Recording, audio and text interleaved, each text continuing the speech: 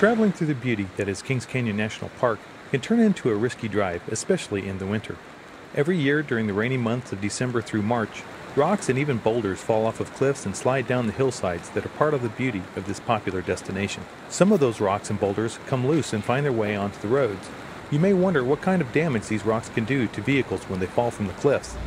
Pretty much destroys them, even small rock.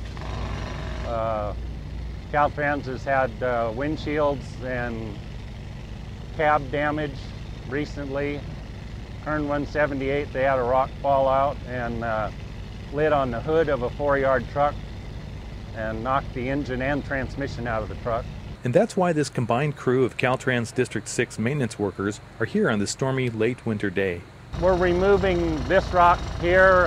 It slid down actually last winter.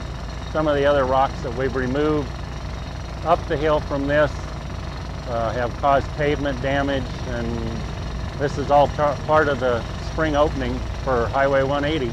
This crew is made up of men from other crews in Caltrans District 6 that are trained in rock scaling and drilling, and some have specialized certificates in explosives. To qualify to take your test, you have to have 3 years of training with a licensed blaster. Are the boulders blown into oblivion with a fiery explosion like in the movies?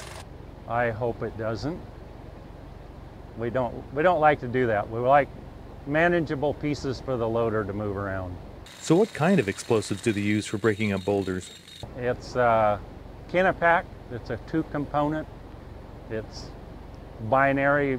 You can one component in one compartment of your pickup, one component in another, and you're safe to go down the highway. You're not going to hurt anybody. On this rainy day, the crew needed to find a dry place to combine the 2 components into the final explosive compound. Their only option was the cab of the Caltrans Public Information Office video crew's van. You can feel the tension as everyone quiets down when the crew begin mixing the elements. You can even see the stress on their faces, as this is a very dangerous part of their job. Once the compounds are mixed, the detonation cord is inserted and taped together to form the charges that will break up the boulder. There we go.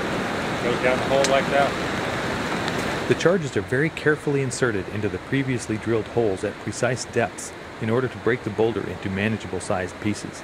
The smoldering chunks of rock is all that remains after detonation. The blasting crew has done its job and are done for the day. So what do they do with all the broken pieces of boulder? Put it in turnouts so people, when they come in there, don't drive off into the river or drive off over the cliff. Their work improves the safety for all motorists on State Route 180 in one of America's most beautiful national parks. Reporting for Caltrans District 6, this is Kevin Cast.